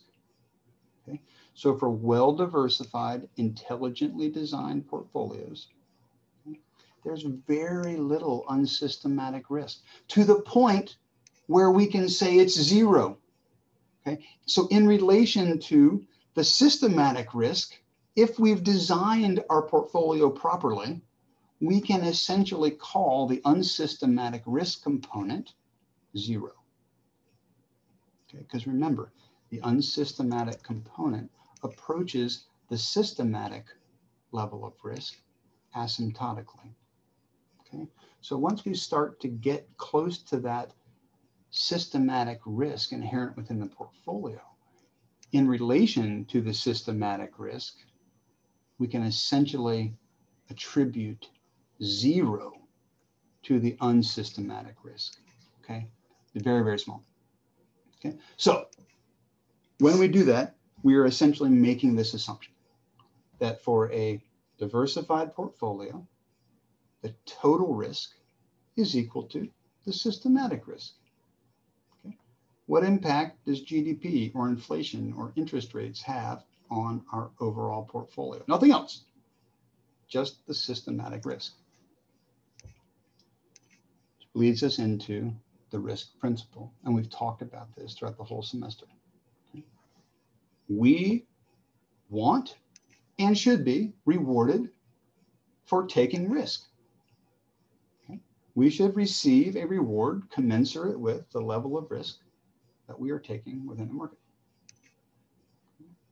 However, if we take risks unnecessarily, okay, willy-nilly, right, then we should not expect a reward for bearing that risk unnecessarily. So if we think about risky assets, okay, then the expected return on those risky assets, okay, that which we're willing to bet on, okay, depends only on that asset's systematic risk. Why? Because we can diversify out all of the other risk. Okay, if we're going to put money into a position that contains risk, and pretty much all of them do, with the exception of probably 3-month treasury bills, and we'll talk about that here in a second, okay, there's risk associated with that. Okay? But if we combine that risky asset with other assets, we diversify out all the unsystematic risk, then the asset's systematic risk is all that exists, since we've already gotten rid of everything else. Okay, so the expected return on a risky asset, okay, can be solely correlated to the systematic risk that you as the investor are willing to bear by adding that asset to the portfolio. Okay. So how do we go about measuring systematic risk? Right.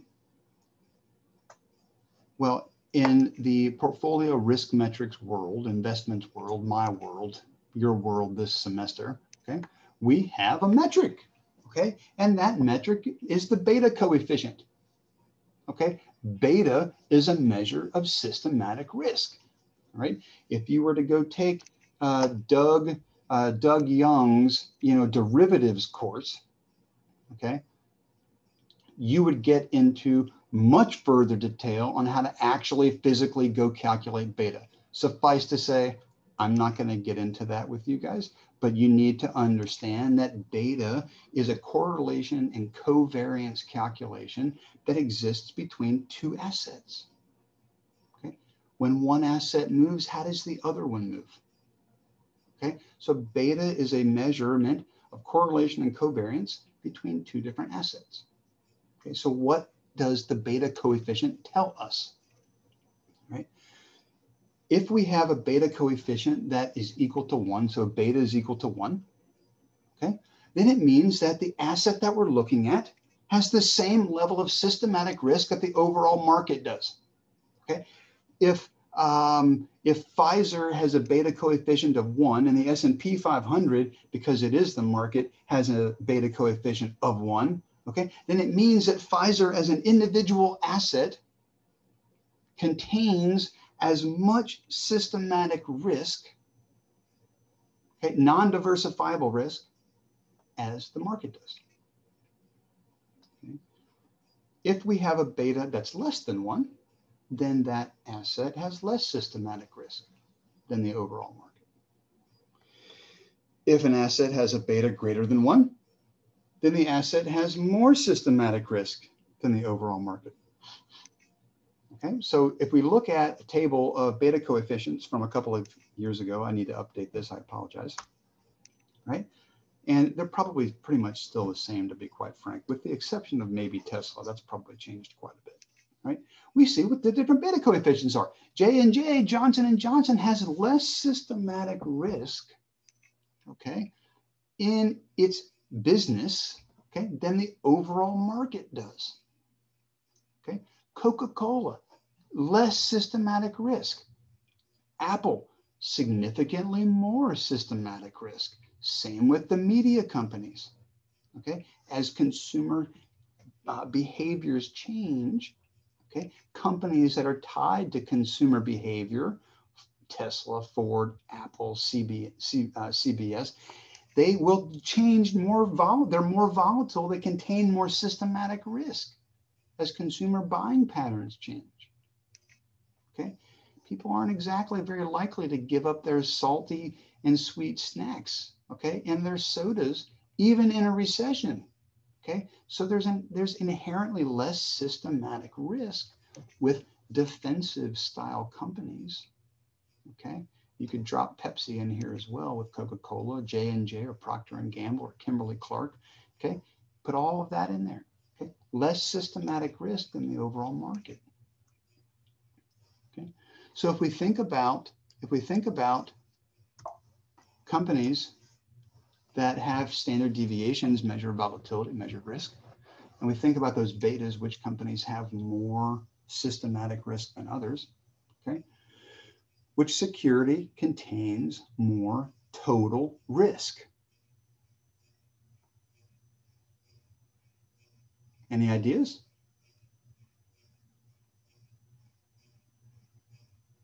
Total risk.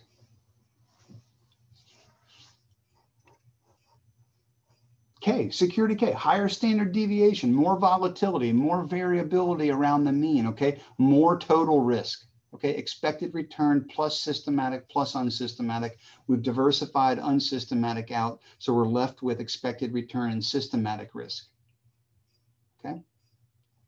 Which security has more systematic risk?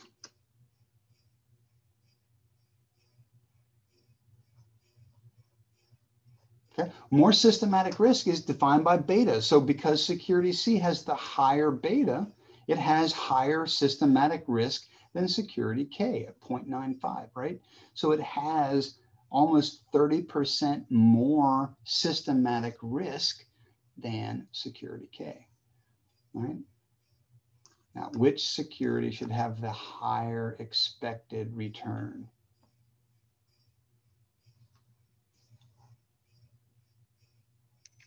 Okay. Security C should have the higher expected return because you still have a fairly decent standard deviation, but you have more systematic risk that you can't diversify away. Therefore, you're taking more risk with security C, and therefore, if you're taking more risk, you should have the higher return. Okay. All right, here we go. Back to the weightings, Morgan. All right.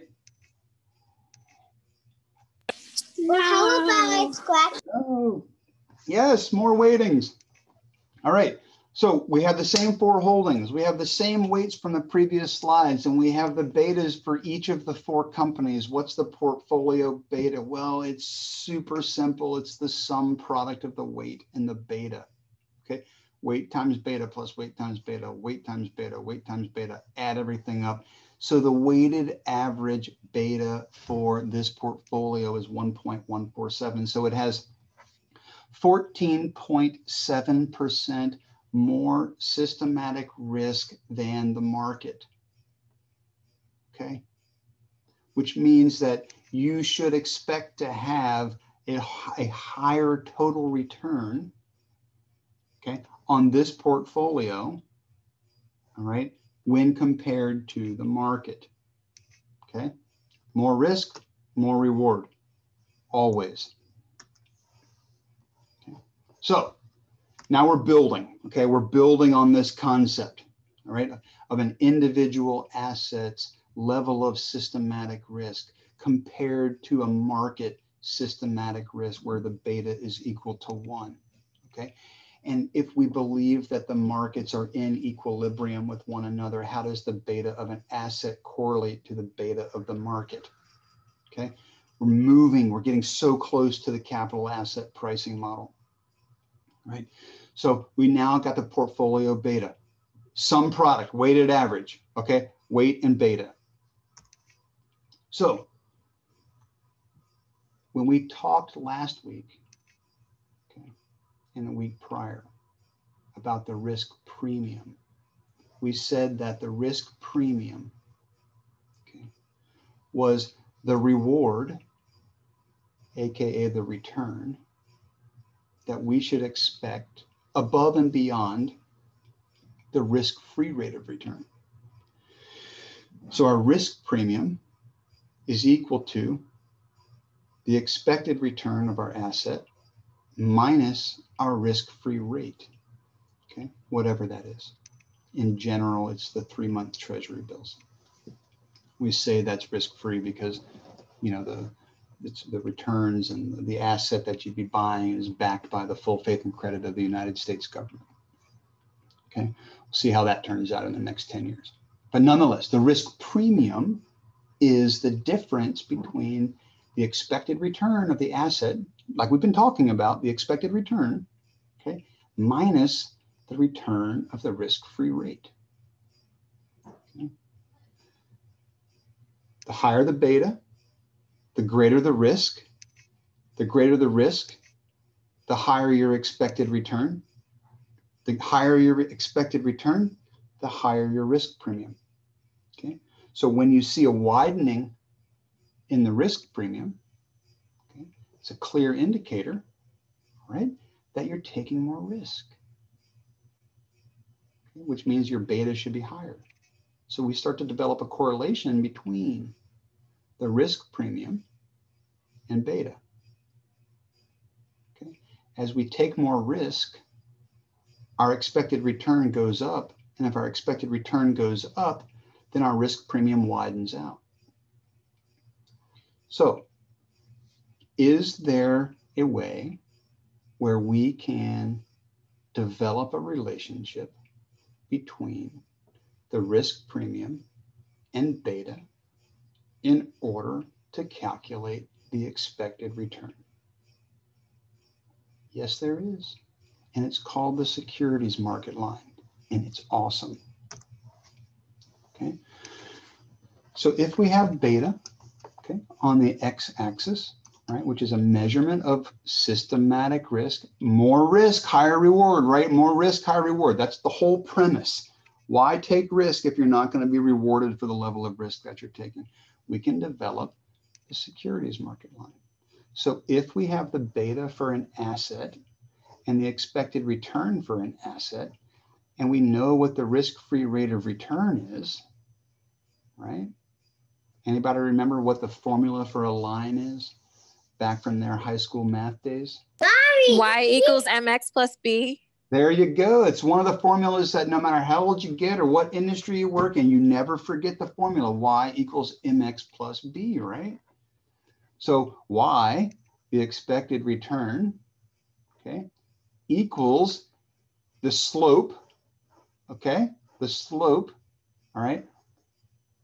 The slope times x plus b, where b is the risk-free rate of return. Okay. Now, what's the slope? Rise over run, right? Okay, so what's our rise? What is our rise? What is, in words, not numbers, what is the rise? We have our expected return minus our risk-free rate of return. So what does the rise represent? It represents our risk premium, right? That is the risk premium. Okay, so when we think about, and so rise, risk premium, okay, over run, which is the beta of the asset minus 0. So the risk premium divided by the beta of the asset, that is the slope of the line, right? So we call that the risk to reward ratio, okay? So 20 was our expected return, 8 was our risk-free rate of return, the beta was 1.6. So the rise was 12, so our risk premium was 12, okay, in this example. So from here to here represented 12 percentage points, and we had 1.6 and 0, so 1.6. So our risk-reward ratio is 7.5, okay? So if the asset that we might be considering has a reward to risk ratio of 8, okay, you have a steeper slope, right? Okay, you ought to be getting paid more, you're getting rewarded more for the same level of systematic risk, okay? If it has a reward to risk ratio of 7, okay, the slope has flattened out a little bit, right? And so you're getting paid less reward for a commensurate level of risk that you're also taking, okay? So when we think about the slope of the securities market line, okay, it's nothing more than the risk premium divided by the beta of the asset, okay? So the risk premium for the asset, okay, divided by the beta of the asset is the slope of the security market line. Okay, I want to say that one more time because I want you to remember it. The slope of the security market line is equal to the risk premium for the asset divided by the beta for the asset. Okay. So when the markets are in equilibrium, okay, then all of the assets and the portfolios, okay, must have the same reward to risk ratio. Okay, this is very important. This is the big assumption that we have to make, right? When the markets are in equilibrium and everything is fairly priced, okay, and efficient markets are functional, okay, then all of the assets and all of the portfolios must have the exact same reward to risk ratio, and they must all equal the reward to risk ratio for the market. Okay, because if the markets are in equilibrium, then what exists for the asset and the portfolio must also exist for the market as a whole. Okay, and when we do this, when we make this assumption and we believe that the markets are in equilibrium and we believe in efficient market theory, it tells us that when we think about the risk premium for the asset that we just looked at on the chart, the expected return of the asset minus the risk-free rate of return divided by the beta of the asset, okay? We can then correlate that to the market by saying the expected return of the market is minus the risk-free rate of return. So the risk premium for the market divided by the beta of the market, okay? That those two, when everything is in equilibrium, then those two must be the same, okay? Therefore, the security market line, okay, that we were just looking at as an example, okay, is the representation of market equilibrium. Okay. And the slope of the security market line is equal to the reward to risk ratio, right? Or, okay, or the risk premium, okay, divided by the beta of the market. Okay. But now, since the beta of the market, okay, is always equal to 1, because that's what it's all based upon, okay? The beta of Pfizer was not 1, it was in relation to 1. The correlation covariance to the market resulted in Pfizer being 0.99, okay? Or Apple being 1.44. The correlation between that individual asset and the market, the covariance and correlation resulted in that beta coefficient, okay? But the beta for the market is always 1. Now we can say the slope of the securities market line is the risk premium, okay? So how do we now translate the risk premium? How do we bring the risk premium together with the beta? Okay, because remember, beta is a measurement of systematic risk. The expected return is the level of risk that we should expect to receive based upon the risk that we're taking.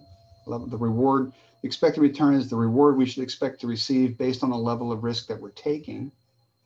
How do we bring all of that together to calculate the expected return of an asset, okay, in relation to the market? Okay. And here comes the capital asset pricing model. The capital asset pricing model is the model that defines the relationship between the risk and the reward that you're going to expect from the investment. So the expected return of the asset that you are investing in, okay, is equal to y equals mx plus b. Okay, y, the expected return of the asset. M is the slope. Okay, what did we say the slope was? We said the slope was the risk premium, right? X is the beta of the asset. Okay, so y m x plus b. The y-intercept is the risk-free rate of return. Okay, so the expected return of the asset, okay, is equal to the risk-free rate of return, the minimum level of return you should expect to get based upon taking the least amount of risk possible, plus the beta of the asset, the measurement of the systematic risk of the asset, times the risk premium of the market. What's the expected return of the market minus the risk-free rate of return? Okay. This product gives us the expected return of the asset, okay, based upon the specific systematic risk that is inherent within the asset that we're invested within. Okay. So if we know the asset's systematic risk, which we can calculate using the correlation and covariance statistics, okay, we can calculate the asset's systematic risk. Okay.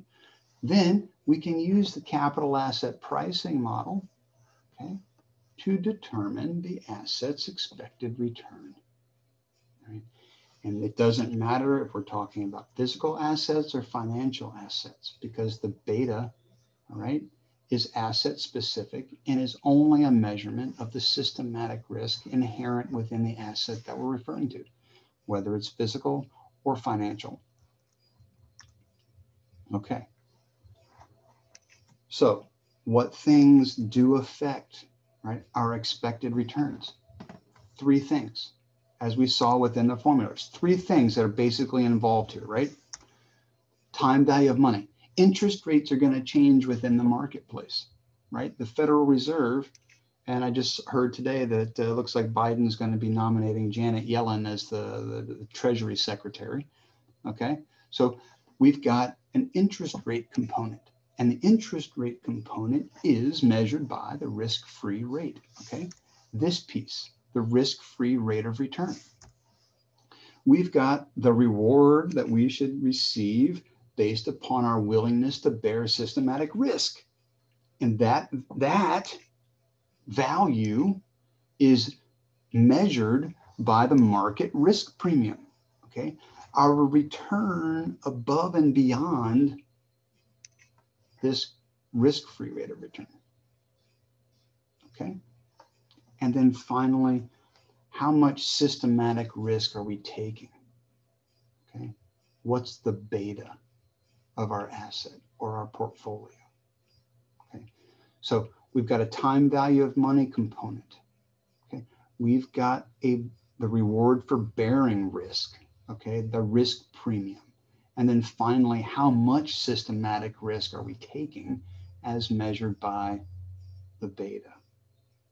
Okay, so that is the capital asset pricing model. The expected return of the asset is equal to the risk-free rate of return plus the beta of the asset times the risk premium, the market risk premium. Okay. All right. Any questions? Will you be posting the spreadsheets on Moodle? Man, you guys ask so much from me. Posting all my answers? Yeah, of course, I'll put them out there. I'll put them out there. Thank you. Yeah, no worries. Okay, and there'll be some Connect homework out there that deals specifically with CAPM and risk premiums and betas. You're not going to have to calculate the beta, but you do need to understand how to use the beta, not only in terms of how to calculate the expected return of an asset with a given beta for the asset, but to how to calculate the beta of a portfolio, okay, given the weightings of individual assets that comprise the portfolio. Okay, so I'll get some Connect homework put out there for everybody to work on. And then, so next week, I kind of wanted to give you guys the, no pun intended, the option. Okay, we can have 2 conversations next week if you want, or spend more time on one versus the other. So there's two topics that I kind of wanted to touch on before, because we've only got next week. That will be our final lecture. And then we go into the final exam. I'd like to get into a conversation around options. Okay, so buying and selling, or buying and writing is the terminology is more appropriately called. Buying and writing call and put options. Okay, and a little bit around how companies go about using options to hedge against whatever, foreign currency fluctuation, price of coal or natural gas fluctuations, you know, things like that. So that is a topic for consideration. And then the other topic for consideration is the weighted average cost of capital, the WACC, all right, where we'll get into more of a conversation around how the debt and the equity components within our balance sheet go about, and the amount of debt that we have, the interest rates that we have on our debt, how that goes about creating the weighted average cost of capital, AKA discount rate, that your companies may use and do use for when they're running through their discounted cash flow valuations. So I can tell you right now that in terms of options, we would easily take most of the lecture time next week discussing options. With the WACC, we could probably get through the WACC in about half the lecture and spend some time then talking about options, but I would not be able to get into the level of detail that I would like to around options and the different types of options and how they're used. So any preference? Is there anything that you would prefer to learn more about? I would like to learn more about the WACC. About WACC, okay. Mm-hmm. That's fine. WACC is wacky. I would prefer options, honestly, but I mean, I could go either way. Okay, so here's what we'll do. I will design, I'll like rework my lecture for next week to accommodate both.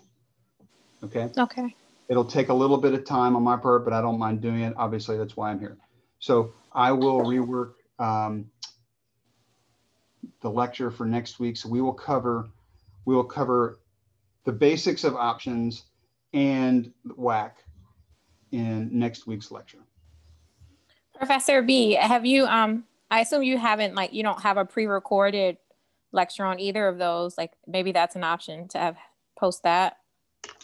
I have a couple of supplemental recorded lectures that deal more specifically with how to go about calculating like the payoff and profitability for buying a call option or writing a call option or buying a put option or writing a put option that I'll certainly put out there after we have our conversation.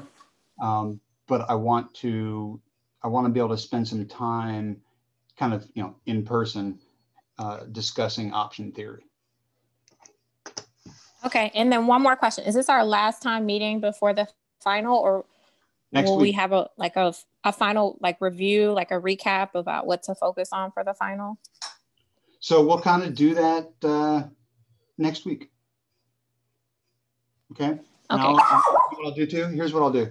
I'll also put a separate little recording out there that'll discuss specifically the final. Okay. Because whether I say it in class next week or whether I say it just as an ad hoc, you know, video, it's the same, it'll be the same topic. So I'd rather not take class time away, and I'll try to get that out there within the next couple of days before Thanksgiving. That way, if you can watch it at your leisure. And if you have questions about the final, you can reach out and I can make sure to get back to everybody about any sort of clarification. Is that final on the 14th? Who asked that? It's Eric. Eric. I knew somebody was going to ask that, which is now going to force me to go back to my Loyola calendar here. Syllabus has us down on the 14th, but then you said next week's our last lecture. Hold on a second. I looked at this earlier.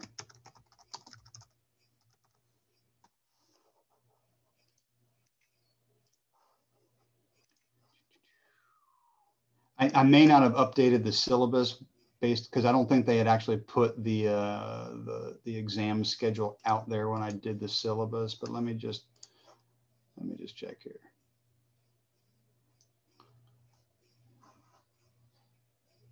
Exams and close of fall semester, December 8, 14, 16, and 17.